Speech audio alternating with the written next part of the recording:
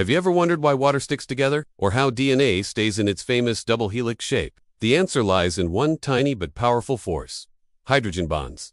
They're weak alone but together they hold life itself. Welcome back to the Science Cycle. Today, we're diving into the microscopic world of hydrogen bonding, the invisible force that powers everything from ice crystals to your genetic code. A hydrogen bond is a weak interaction between a hydrogen atom that's already bonded to something electronegative like oxygen or nitrogen, another nearby electronegative atom. In simple terms, hydrogen gets tugged by two atoms at once, creating a sort of molecular handshake. Example: in a water molecule, the oxygen is more electronegative and pulls electron density from hydrogen. Nearby water molecules are attracted to those slightly positive hydrogens. Hydrogen bonding. Section 2.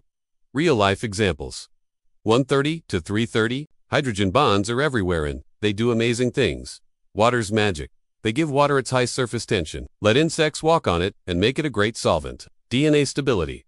Hydrogen bonds between base pairs hold the DNA ladder together. Protein folding. Hydrogen bonding helps proteins fold into their 3D shapes, which is critical for their function. Ice floats. When water freezes, hydrogen bonds lock molecules into a crystal lattice that's less dense than liquid water. That's why ice floats. Section 3. Why they matter?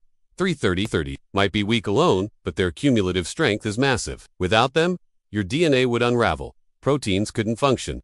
Water wouldn't behave the way it does. In short, life wouldn't exist. So the next time you take a sip of water or think about your DNA, remember it's all held together by the quiet power of hydrogen bonds. If you learned something cool today, hit that like button, subscribe for more, and drop a comment.